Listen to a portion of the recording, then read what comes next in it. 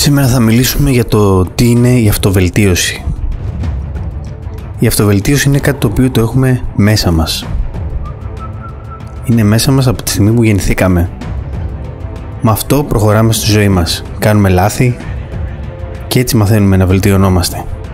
Τα λάθη μας στην ουσία είναι η αυτοβελτίωση. Πώς γίνεται αυτό?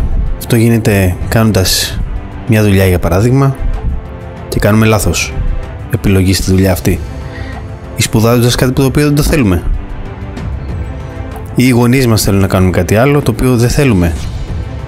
Αυτό είναι λάθος. Πρέπει να αφήνουμε ελεύθερο τον κάθε άνθρωπο να διαλέγει το τι θέλει να κάνει από πολύ μικρή ηλικία. Το θέμα είναι ότι η νέα εποχή που ζούμε απαιτεί κάποιες προδιαγραφές οι οποίες πρέπει να έχουμε καθημερινά μαζί μας, στον τρόπο που ζούμε, στα social media, στη δουλειά μας, στον κοινωνικό μας κύκλο, τα οποία μας εμποδίζουν να έχουμε την ελευθερία που πρέπει να έχουμε. Είναι πάρα πολύ εύκολο να αποσυντονιστείς και να διαλέξεις πράγματα τα οποία δεν θέλεις. Για παράδειγμα, μπορεί να δεις ένα ζευγάρι παπούτσια και να το πάρεις πολύ εύκολα, σε σύγκριση με πιο παλιά εποχή, η οποία δυσκολευόσουν και οικονομικά και δεν υπήρχε τόση διαφήμιση και είχες πολύ χρόνο να σκεφτείς ότι θα διαλέξεις, ή παρέμενες με το παλιό ζευγάρι παπούτσια και δεν έπαιρνες το καινούριο. Αυτό βέβαια μιλάμε για πολλά χρόνια πριν, 20-30 χρόνια πριν. Τα τελευταία 10 χρόνια, λόγω των social media και του ίντερνετ γενικά, που έχει γίνει πολύ συμβατό στη ζωή μας εξαναγκάζει περίπου να διαλέγουμε πράγματα τα οποία δεν θέλουμε. Όπως και κάποια από αυτά είναι και η σκέψη μας, φυσικά, έτσι. Η σκέψη μας λοιπόν μας οδηγεί σε πράγματα τα οποία δεν θέλουμε να επιλέξουμε.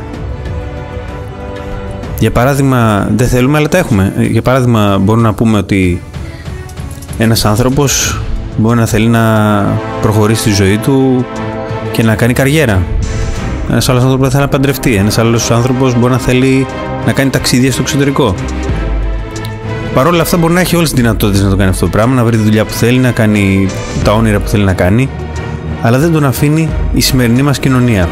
Τον βάζει στο 8ωρο 9-5, πολλές φορές και Σαββατοκυριακές ή και βραδινά ωράρια, και τον εξαναγκάζει στην ουσία να είναι σκλάβος, να γυρίσει σπίτι, να κοιτάει το Facebook, το Instagram και ό,τι άλλο βγαίνει κάθε τόσο, και να μην κάνει τίποτα άλλο. Να μένει σε ένα κύκλο παρέας, ο οποίος αυτός θα είναι πολλά χρόνια μαζί του μέχρι να καταλάβει ότι δεν ταιριάζει με αυτούς τους ανθρώπους, και να συνεχίσει να κάνει αυτή τη ζωή μέχρι και μεγάλη ηλικία. Το θέμα είναι, για να βελτιωθείς και να μην το σκέφτεσαι αυτά τα πράγματα και να προσπαθείς να απελευθερωθείς από όλο αυτό το πράγμα, πρέπει να κοιτάξεις πρώτα απ' όλο το τι θες εσύ μέσα σου. Τι θες να κάνεις? Θες να γίνεις μουσικός? Θες να γίνεις επενδυτής? Θες να γίνεις δικηγόρος? Ό,τι και να θες να γίνεις, είσαι ελεύθερος να το κάνεις. Δόξα τω Θεώ, δηλαδή, με αυτά τα σημερινά δεδομένα που υπάρχουν σήμερα και με μαθήματα online και με πολύ φθηνά πανεπιστήμια πλέον και δημόσια, μπορεί να διαλέξεις αυτό που θες να κάνεις. Αυτό, για να το κάνεις λοιπόν, πρέπει να το σκεφτείς πρώτα απ' όλα. Πρέπει να διαλέξεις τι θες, να το σκεφτείς και να το κάνεις. Για να το κάνεις, φυσικά εννοείται, πάρα πολλές φορές θα αποτύχεις, που λέει θα πέσεις 10 φορές, θα σηκωθείς την 11η. Αυτό ισχύει. Θα πέσεις 10 φορές, οκ. Θα βρεις 10 λάθος δουλειές στη ζωή σου. Πρέπει να αποτύχεις, τι να κάνουμε. Πώς θα φτάσεις στο σημείο να πεις ότι έφτασα στην 11η φορά και τελικά όντως άξιζε αυτό που ήθελα και το έχω? Για να φτάσεις λοιπόν, είναι θέμα εμπειρίας η αυτοβελτίωση που λέμε. Πρέπει να φτάσεις για να βελτιωθείς, να αποκτήσεις την εμπειρία από τα λάθη και μετά να φτάσεις στο σημείο που θα σε κάνει να νιώθεις αυτό που είσαι, το σωστό για σένα. Το ίδιο ισχύει για όταν θέλεις να ξεκινήσεις, για παράδειγμα, γυμναστήριο και λες όχι, δεν θα το κάνω σήμερα, θα το κάνω μεθαύριο, θα γραφτώ, έχει πολύ καλή προσφορά, έχει μια καλή τιμή και πρέπει να ξεκινήσω να γραφτώ. Εντάξει, υπάρχει χρόνος, λες, κάποια στιγμή θα το κάνω. Φτάνεις ξαφνικά 20, 30, 40 χρονών και λες δεν έχω ξεκινήσει ποτέ γυμναστήριο και αναρωτιέσαι. Δεν είναι περίεργο αυτό? Φυσικά και είναι περίεργο, γιατί μας αποσπούν την προσοχή συνέχεια από πράγματα τα οποία δεν έχει σημασία, δεν βλέπεις συνέχεια τηλεόραση. Παίζεις video games, έχεις απασχολημένη συνέχεια με παιδιά, απασχολημένο συνέχεια με τη δουλειά σου. Δεν ξέρεις τι να κάνεις. Είσαι σε ένα φαύλο κύκλο και συνέχεια ζεις το ίδιο πράγμα. Για να το λύσεις όλο αυτό το πράγμα πρέπει μέσα σου να το δουλέψεις. Δεν μπορεί να δουλέψεις ξαφνικά και να πεις ότι το έκανα και έγινα αυτό που είμαι ξαφνικά σε μια μέρα. Δεν γίνεται αυτό το πράγμα. Θα κάνεις πάρα πολλά λάθη, θα κάνεις πολλές επιλογές λάθος, θα αποτύχεις τη ζωή σου, θα χάσεις πολλά λεφτά, μπορεί να κερδίσεις κάποια λεφτά. Τουλάχιστον όποια λεφτά και να κερδίσεις, προσπάθησε να τα επενδύσεις εκεί που πρέπει. Για παράδειγμα, να πάρεις ένα ωραίο βιβλίο, να σου ανοίξει τα μάτια, να διαβάσεις κάτι, να σου ανοίξει τα μάτια εννοείται, και ξαφνικά να δεις ότι μπορεί να έχεις επιλογή και κάτι άλλο να ξοδέψεις τα λεφτά σου, από το να πας στο σούπερ μάρκετ, να ψωνίσεις, να βάλεις βενζίνη στα μάξια, να πας στη δουλειά και να ξαναγίνει αυτό πάλι την άλλη μέρα. Πρέπει να ξοδέψεις τα λεφτά σου, να τα επενδύσεις σε κάτι που θα σου δώσει αξία. Να πιστέψεις ότι όχι να παίξεις κάποιο τυχερό παιχνίδι, γιατί αυτά είναι κοροϊδίες, είναι μαζί με αυτά που λέγαμε, social media και τέτοια, τα οποία σε κοροϊδεύουν συνέχεια και σου λένε τι να διαλέξεις αυτά στην ουσία. Σου πούνε παίξεις αυτό το παιχνίδι, θα κερδίσεις λεφτά. Πάρα πολλοί κόσμος, και λόγω της δουλειάς που κάνουμε όλοι οι άνθρωποι, βλέπουμε γύρω μας, περπατάμε συνέχεια στον δρόμο και βλέπουμε πρακτορία που είναι γεμάτα με όλων των ηλικιών ανθρώπους που είναι κολλημένοι με το να παίζουν στοίχημα, να παίζουν ποδόσφαιρα, να παίζουν διάφορα, να χαλάνε τα λεφτά τους, πολλά λεφτά, πάρα πολλά λεφτά. Δεν μπορούσαν να χτίσουν και σπίτι μέσα σε 5-6 χρόνια από το να παίζουν τέτοια τυχερά παιχνίδια. Αυτό είναι ένας εθισμός, το οποίο το βλέπεις εκεί πέρα πώς λειτουργεί.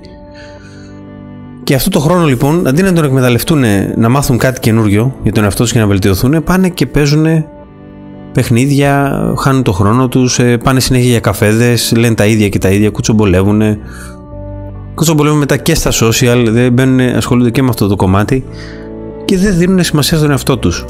Με τι να ασχοληθούν, με τι να κάνουν. Όλο αυτό σε πάει πίσω, είναι αυτονόητο ότι σε πάει πίσω και το βλέπουν όλοι οι άνθρωποι οι οποίοι έχουν μια άλλη οπτική γωνία, όπως θέλω να πιστεύομαι και εγώ, και βλέπουν ότι δεν βελτιώνονται αυτοί οι άνθρωποι, είναι πάντα οι ίδιοι. Για παράδειγμα, μπορεί να ξέρετε κάποιο φίλο σας που είναι από μικρό παιδί, δεν είχε κάτι συγκεκριμένο σαν στόχο στη ζωή του, ή είχε κάποιο στόχο, τον έκανε και κατέληξε εκεί πέρα. Δηλαδή, μπορεί να του αρέσει να πηγαίνει μπιλιαρδάδικα, θα πηγαίνει για πάντα μπιλιαρδάδικα, δεν θα διαλέξει ποτέ. Υπάρχουν και άλλοι άνθρωποι που νόμιζαν ότι θέλουν να κάνουν κάτι. Για παράδειγμα, μπορεί να γίνει κάποιος να θέλει να γίνει γιατρός, ή του λέγανε οι γονείς του να γίνει γιατρός, έγινε γιατρός και μείνει γιατρός. Και βγάζει λεφτά, μέχρι εκεί. Είναι ευτυχισμένος όμως? Όχι. Θα έχει γκόμενα την νοσοκόμα, θα έχει φίλους που δεν του κάνουν καλή παρέα, δηλαδή θα είναι για πάντα δυστυχισμένος. Θα έχει ένα αυτοκίνητο ακριβό, μετά θα έχει κι άλλο ακριβό αυτοκίνητο, πιο ακριβό σπίτι, πιο ακριβή βίλα, πιο ακριβή πισίνα, και πάλι θα είναι δυσαρεστημένος. Το έχουμε δει αυτό πολλές φορές στη ζωή μας, δηλαδή τα λεφτά πραγματικά δεν φέρνουν την ευτυχία. Την ευτυχία τη φέρνει να είσαι εσύ, αυτός που είσαι, και να ξέρεις τι θέλεις. Πολλές φορές μπορεί να είσαι ευχαριστημένος με το απλά να ποτίσεις ένα λουλούδι, με το απλά να περπατήσεις ένα πάρκο, να μιλήσεις σε ένα μεγαλύτερο άνθρωπο, να έχεις μια άλλη κοινωνική ζωή. Δεν μπορεί να βγαίνεις κάθε μέρα έξω, ή να βγαίνεις και κάθε μέρα έξω να κάνεις κάτι διαφορετικό, εντελώς διαφορετικό, να κάνεις ταξίδια, να γνωρίσεις καινούργια πράγματα. Αυτά θα σε οδηγήσουν σε νέες εμπειρίες, τα οποία θα τις ζήσεις και ξαφνικά θα έχεις και άλλες επιλογές, τις οποίες δεν τις είχες μέχρι χθες. Και όπως λένε πολλές παροιμίες, ακόμα και ελληνικές, αμερικάνικες, αγγλικές, που λένε ότι έχεις κάθε μέρα 365 ευκαιρίες έχεις το χρόνο. Κάθε μέρα έχεις διαφορετική ευκαιρία. Για παράδειγμα, ψάχνεις να βρεις δουλειά. Κάθε μέρα να πας να ζητήσεις δουλειά, 365 μέρες το χρόνο, κάποια μέρα θα βρεις δουλειά που θα σ' αρέσει. Είναι πολύ λογικό. Αυτό το κομμάτι να το ξεχνάει ο εγκέφαλός μας, εφόσον είμαστε απασχολημένοι κάθε μέρα με κάποιο μοτίβο συγκεκριμένο, και να μην δίνουμε σημασία στο τι θέλουμε πραγματικά. Η συμβουλή μου λοιπόν είναι για σήμερα να προσέχετε το τι σκέφτεστε, να ελέγχετε το τι σκέφτεστε πριν σας δίνουν έτοιμη την τροφή. Γιατί σας δίνουν έτοιμη την τροφή? Σας δίνουν έτοιμη την τροφή διαφημίσεις, τηλεόραση, τα social, ακόμα και διαφημίσεις στο δρόμο που βλέπετε, σε ένα λεωφορείο γεμάτο αφίσες, οπουδήποτε και να βρίσκεστε, βλέπετε συνέχεια επιλογές οι οποίες δεν θέλετε. Ή ακούτε διάφορες φήμες από φίλους σας, από οτιδήποτε, το οποίο φυσικά βάζουν πάντα σάλτσα. Σου λέει άλλοι πήγα στην Αράχοβα, που ήταν καταπληκτικά. Πήγα διακοπές στη Μύκονο, ήταν απίστευτα. Προσωπικά, εγώ έχω πάει στα δύο, δεν μ' άρεσε τίποτα από τα δύο. Δεν είναι πολύ διαφήμιση. Πραγματικά, γίνεται όλος αυτός ο ντόρος γιατί πήγε κάποιος και πέρασε καλά κάποτε και πρέπει να περάσει και εσύ καλά επειδή πέρασε και αυτός καλά. Δεν μπορεί να ζήσει τη ζωή του αλλού. Δεν πρέπει να αντιγράφει τη ζωή του αλλού. Πρέπει να κάνεις κάτι δικό σου που σου αρέσει. Είπαμε τι είναι να κάνεις εσύ. Μπορεί να είναι το πιο απλό πράγμα. Μπορεί να σου αρέσει να μαγειρέψεις κάτι. Μπορεί να σου αρέσει να πας γυμναστήριο. Μπορεί να κάνεις οτιδήποτε θέλεις και μπορεί να το κάνεις αυτό το πράγμα. Για περισσότερα βίντεο θα ήθελα να γραφτείς στο κανάλι μας, εφόσον έχει πολύ υλικό να δείτε, διάφορες ταινίες που κάνουμε, φωτογραφίσεις, voice over. Γενικά υπάρχει μια γκάμα μεγάλη στο τι κάνουμε και μπορεί να σας αρέσει. Κάντε ένα subscribe, κάντε ένα like και θα συνεχίσουμε να βγάζουμε διάφορα βίντεο. Ευχαριστώ πολύ.